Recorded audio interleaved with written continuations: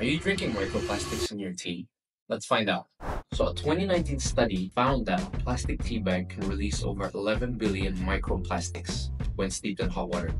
That's like adding a tiny grain of rice into your tea, except make it plastic.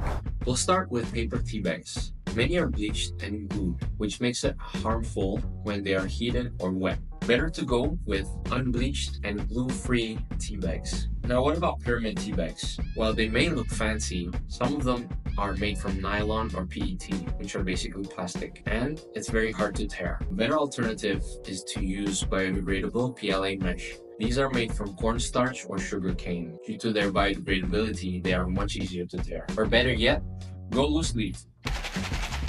So not all tea bags are bad. Just pick wisely. Read the labels, research the brand, biodegradable, unbleached, or go loose leaf. So how do you pick your tea? Comment and let us know.